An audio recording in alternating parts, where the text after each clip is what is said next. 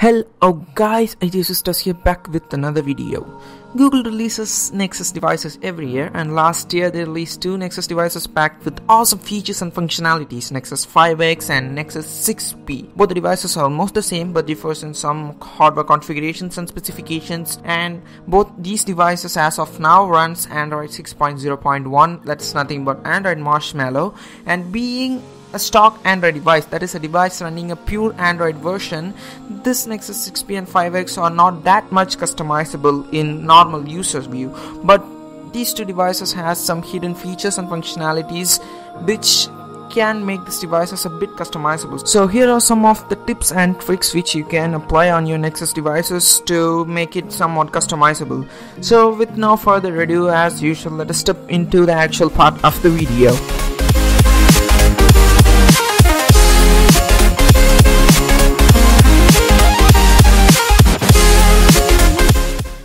Hey guys, if you're having a tech blog or tech website, then why use .com, .co, .net and other domains like that? You know, .com and .co and other domains are so mainstream, they are old-fashioned. If you're having a tech blog or tech website, then why not go for .tech domain extension? .tech domain extension is widely used by everyone in the world, even the popular tech stars, YouTube content creators, why not? Even CES now uses a .tech domain extension. If you want a .tech domain, go to GET.TECH and use the coupon code IT-assistors to grab your suitable domain at just $2.99. Yes, just $2.99. To learn more, click the link in the video description.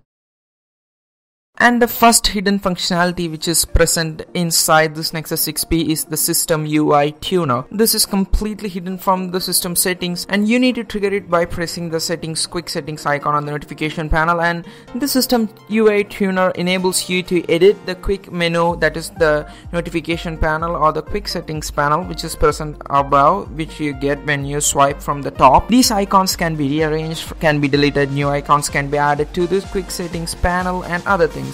So in order to trigger the system UI tuner, you need to press the gear icon or the settings gear icon on the quick settings panel for 5 to 10 seconds. Continuously it rotates, and after 10 seconds just remove your finger from that settings icon. This will give you a prompt stating that system UI options has been turned on, and after that go into settings, and at the end after about phone you will find the system UI tuner and go inside it, where you can change whatever you want. You can rearrange the icons, you can delete old icons, even if you want to add new icons you can do that. And inside the system UI tuner you can even change or modify the status bar icons. For instance, if you turn on your Wi-Fi, your Wi-Fi icon will be displayed on your status bar. Same with Bluetooth, airplane mode, or GPS and other things. But in case if you don't want those icons or your clock or your battery to be shown on your status bar, you can turn it off too inside the system UI tuner settings. So these are the things which you can modify in your Nexus devices with the system UI tuner. And the next trick is not a hidden one like the previous one. It's actually explicitly displayed inside your display settings, and that is called as ambient display. Most of the users never use this one. Some of the users don't have idea what this ambient display settings is. In case if your device is in locked mode and if you receive a notification and if this ambient display settings is turned on, then your device will automatically glow. The screen will automatically be turned on, the lock will not be removed, but the notification will be displayed in the locked state. Even if you lift your device from the table or from a flat surface, your device screen will glow. That is this ambient display settings. If you think this is useful, then please turn it on. And moving on to the next trick, we have the hidden file explorer. Nexus devices or stock Android devices actually have a hidden file manager which will be present inside the storage settings, but most of us are not aware of that, and we download some simple file explorer from Play Store. If you are going to download a simple file explorer, then don't do that because you have it inbuilt inside your device. Just go to settings, storage settings, and inside internal storage at the last there will be an option named explore. Once you click on that explore option, it will display a simple file explorer using which you can view files, you can delete files, even if you want to share some files you can share it. It's actually a useful hidden feature. It's not actually hidden, but most of us are not aware that this thing is present inside a stock Android device. and this file explorer is really useful. You need not download another third-party file explorer if you want that for simple operations. And moving on to the next trick, we have the app permissions. This is actually a security feature in all Android devices. This app permission feature enables you to see what are the things which are accessible by an application installed in your device. In case if you want an app to control each and every act or each and every operation of your system, then a whole system permission access is given to that application, and not by default. It will prompt you once you open the application. So this is a security feature which is present in all the Android devices running Android 6.0 plus.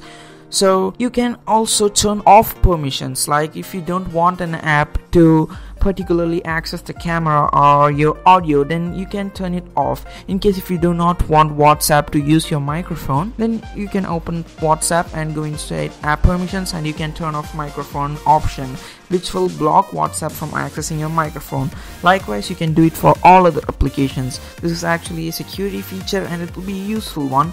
And there is another app feature called as default apps. If you want to open an app as default for certain actions, take for browsing, you want to open Google Chrome or other browser installed in your device, then you can go inside default apps section and you can choose that app as your default app. There is also another option called app links. If you're browsing on the web and if you suddenly find a web link with facebook.com/something, it may be a Facebook page, it may be a Facebook profile, but once you click inside your browser, it will prompt you whether you want to open it with your browser or Facebook or something. In case if you don't want that to happen, go inside app link settings and there will be a list of links displayed inside every app that is inside the app link option. If you click on Facebook, then the link supported by Facebook application will be listed out, and if you want Facebook to be the default app to open those types of link, then just check it and select it as the default app to open all the links in that format. Not only Facebook, you can do it for all other links, Amazon, Twitter, or whatever link which an app owns, that will be open in that app itself. This is actually a useful feature, but most of us miss to use it in stock Android. And the next one is also an app setting, and that is nothing but the battery optimization settings. This battery optimization settings allows you to optimize your battery performance by reducing the usage of each and every app.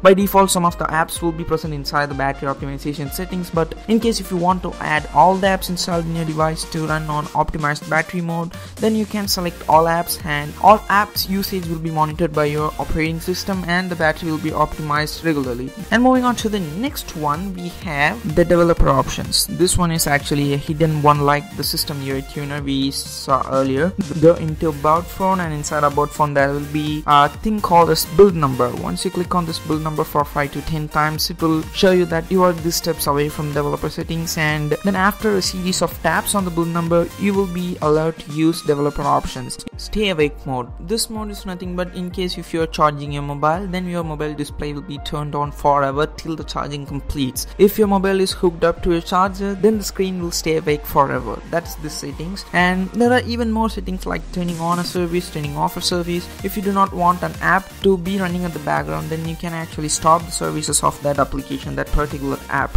And moving on to the next thing, there will be an option named USB debugging. This is actually useful in connecting your device to your PC. USB debugging is nothing but an interface between your personal computer and your Android phone. In case if you want to manage your device using a third-party software like mobile suits or mobile softwares, like several PC suits are there for Android devices. If you want to manage your device using these softwares, then USB debugging need to be turned on in your device. Including that, there are several options like maintaining or changing or optimizing Windows animation transition scales, like the time taken to dim a window, fade a menu, or other things. Long duration transitions may affect performance of your device by making your device slow and other things. It can also consume more battery because those are appearance settings. If you don't want those things, you can turn it off. If you want those things, you can turn it on. These are the main things which are present inside developer options. There is also a feature called as emulating secondary display, which actually emulate a secondary Android screen inside your device screen. I do not actually know what's the use of this thing, but it can be done inside developer options. So these are the things which are present inside developer option itself. if you want to explore your Android device in depth, then please turn this on. And the next trick is dealing with Nexus fingerprint sensor. Nexus has an awesome fingerprint sensor, especially Nexus 6P, and the fingerprint sensor is called as Nexus Imprint. This is a high performance, high definition fingerprint sensor, and while saving a fingerprint for unlocking a device, most of the users does some wrong thing, and that is, if you are registering a fingerprint, then for each try, don't keep your finger in the same position, keep changing the finger positions. So in case if you want to unlock your device just by tapping your finger at any position in the sensor, then you need to record or register all the positions of your finger. It will not mess up with your fingerprint or something. It actually optimizes the unlocking speed, and it actually makes it easy for you to unlock your device using this fingerprint sensor. And this is also used as a security feature inside Play Store. When you move on to Play Store, inside settings, inside advanced settings, there will be an option called authenticate every payment using Nexus Imprint. This is in case if you are purchasing an app, then